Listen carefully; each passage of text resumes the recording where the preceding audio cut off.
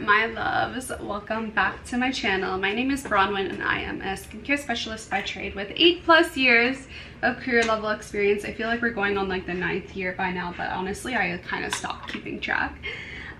Today's video is a review on a Korean SPF, and my whole routine is like upside down because I've never reviewed an SPF like this before.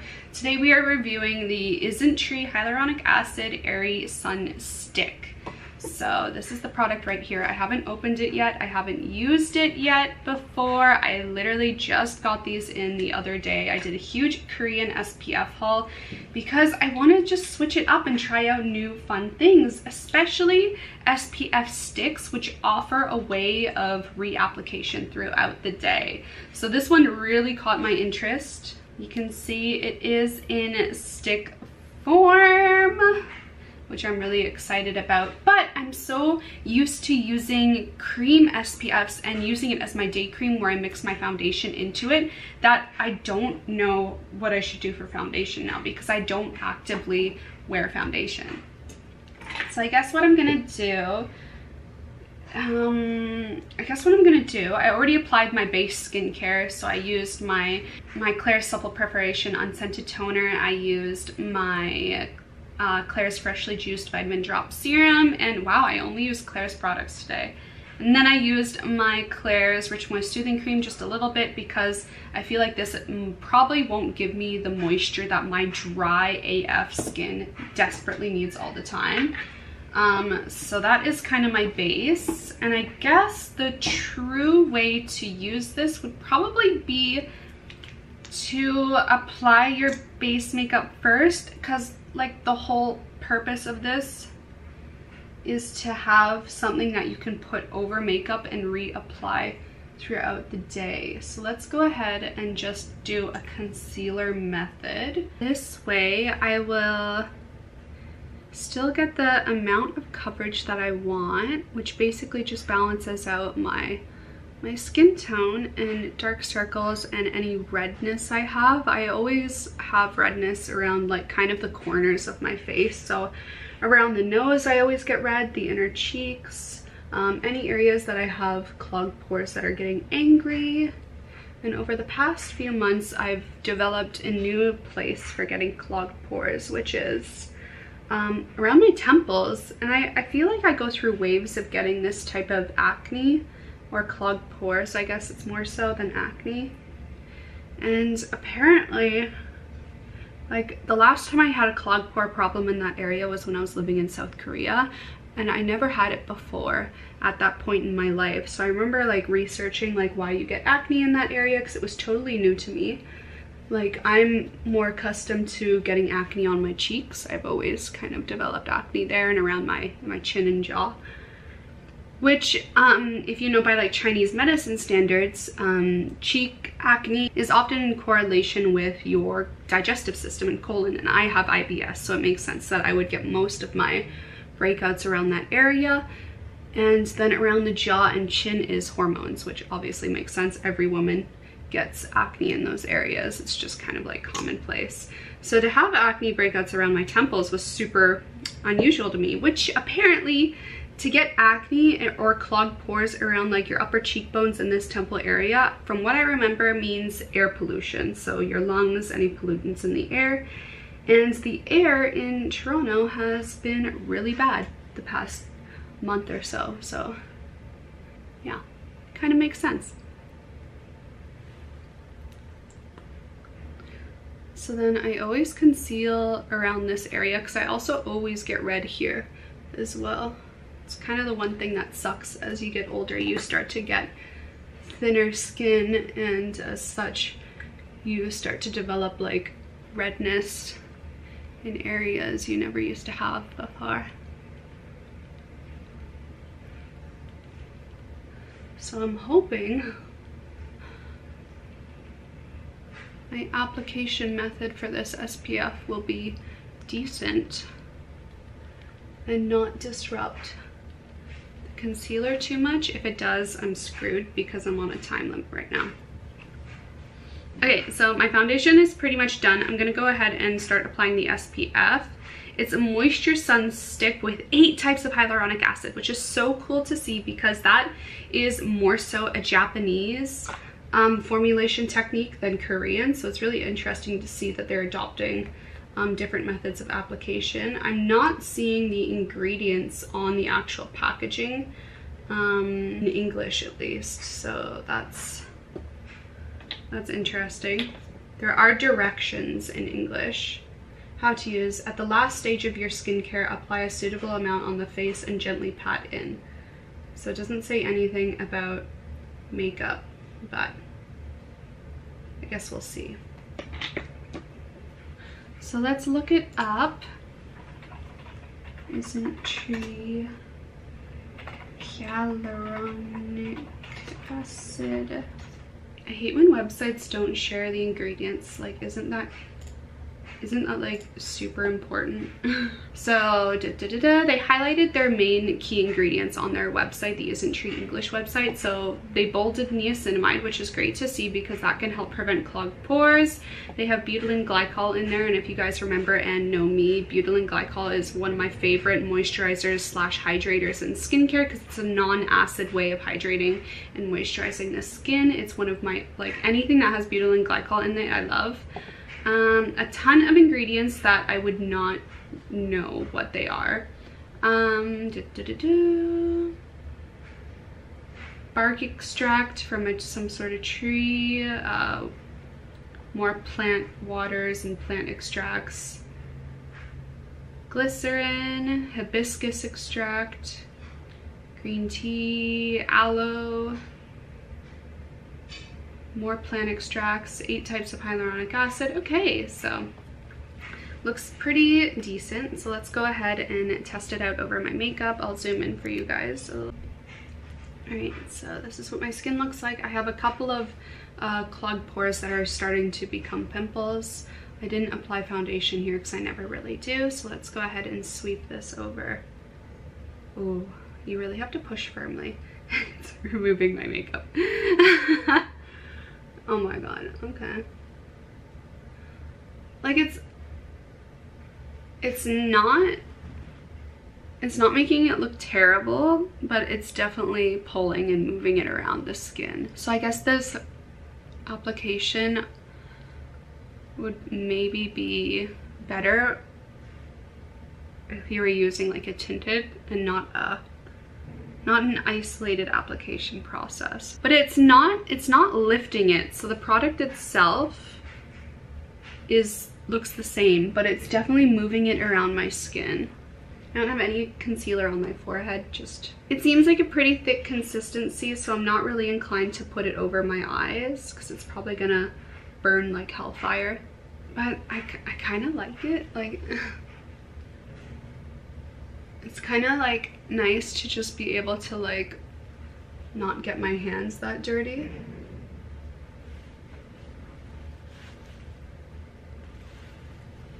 It's a bit awkward over the chest area. I think I'm gonna use my body SPF, but I just did a full coat over my entire face, and the product itself has not picked up my foundation. Like, it looks clean AF.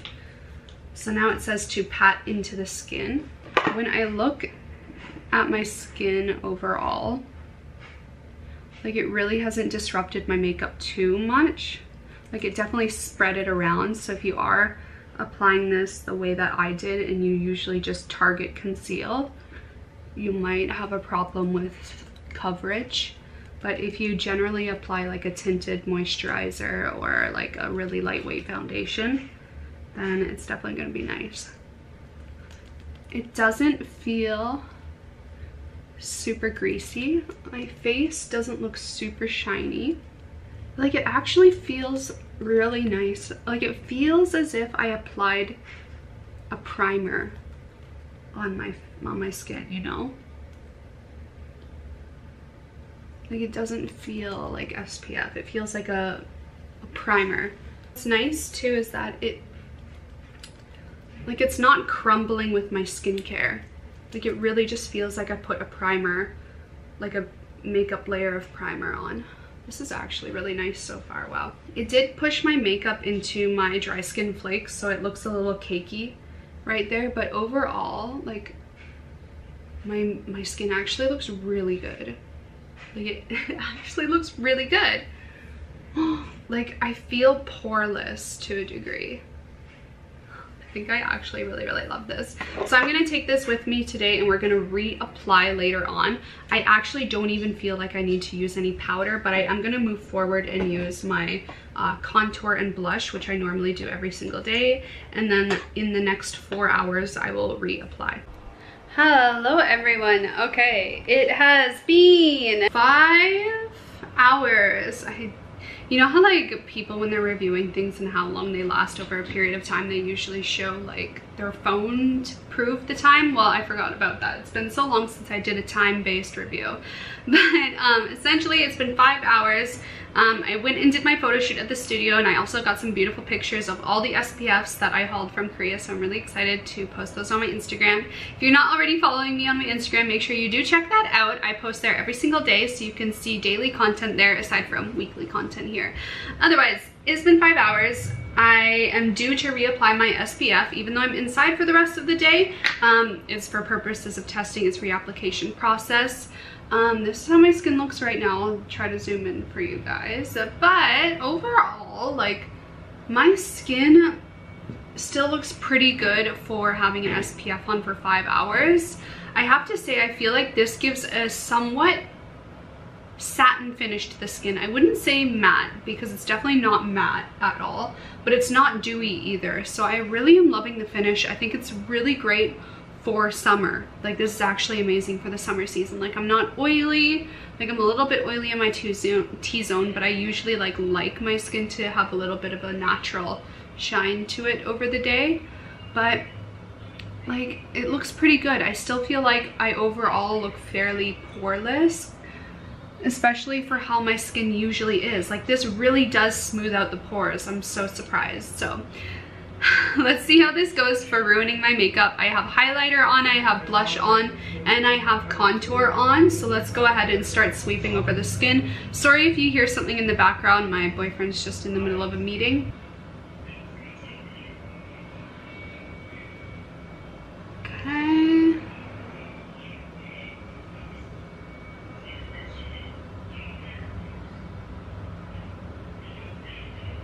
So it is now picking up my makeup. You can definitely see my makeup on the product. You can see my blush. I think the most important areas are like the high points of the face as well, so you gotta make sure that you get there. Like you can feel there's like product going on your skin, but it doesn't look oily at all. And the funny thing is, I was always so skeptical to purchase these types of sticks because I assumed they would make you look really oily. Like, it was just like such an assumption though.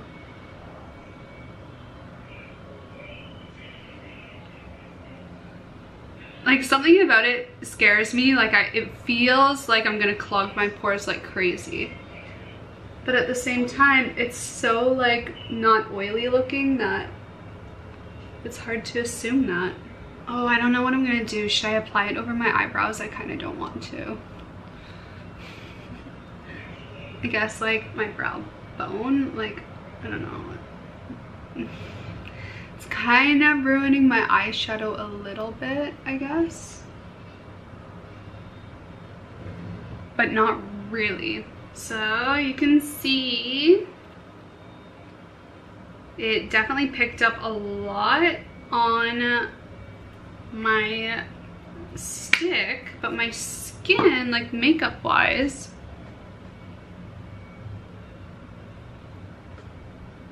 it doesn't look bad at all. So I feel like if you generally wear a very natural kind of base makeup, you can easily get away with reapplying this no problem. Like, my blush overall is still generally in place, as well as my contour. On my nose, I feel like it smudged my contour a little bit, so if you usually have a more refined nose contour like I do, you're definitely going to have to bring something to touch that up. For highlighter though, I feel like I'm noticing my highlighter kind of just got smudged all over my face. Like, it's not at all there anymore really, it's kind of just everywhere, which I don't really mind. Like, it gives a nice dewy finish to the skin. It doesn't feel super heavy, which I like, and it doesn't look oily. Like, it looks kind of like, it looks like a satin finish. It's not matte, but definitely not oily. So a satin finish is a good way of putting it. Not dewy either. Definitely would not say this is dewy on this skin. But reapplication wise, this went pretty good. If you're someone who wears heavy makeup more often, you probably would not be able to get away with like a seamless reapplication. Bring something with you on the go for touching up your contour, because I feel like contour and highlighter are the ones that got messed up the most. My highlighter pretty much disappeared, and my contour on my nose specifically is just kind of gone.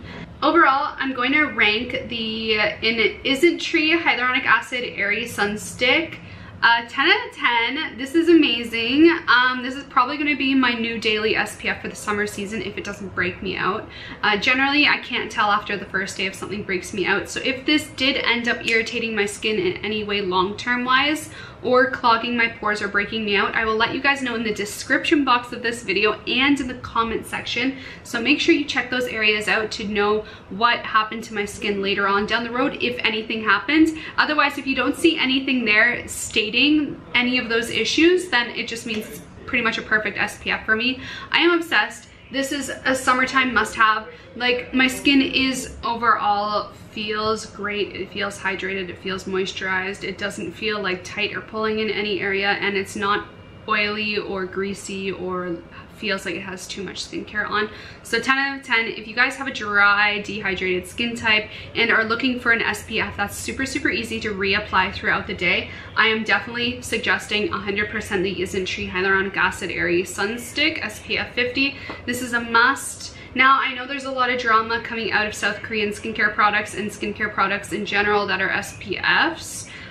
Due to some of the manufacturers in South Korea supplying their brand with incorrect SPF ratings. Obviously, I'm not an independent laboratory that can test the effectiveness of this SPF, but going off the fact that SPFs can range anywhere between the listed SPF 50 to a low-end SPF like 1920, the fact alone that you're able to reapply it, you can take control of the situation, right? So even if, say for example, this is stated as an SPF 50, but actually after like it's been in the package and being exposed to different temperatures, maybe the formulation degraded over time to an SPF 19, no problem. If you're applying it every 2 hours, you're still safe and protected. You can throw it in your bag on the go, you can reapply it over makeup, and it is fine. So 10 out of 10 recommending this no matter what, especially if you have a dry, dehydrated skin type and are looking for something that's going to be great in the summer season, that's not going to be too oily on the skin or too drying on the skin.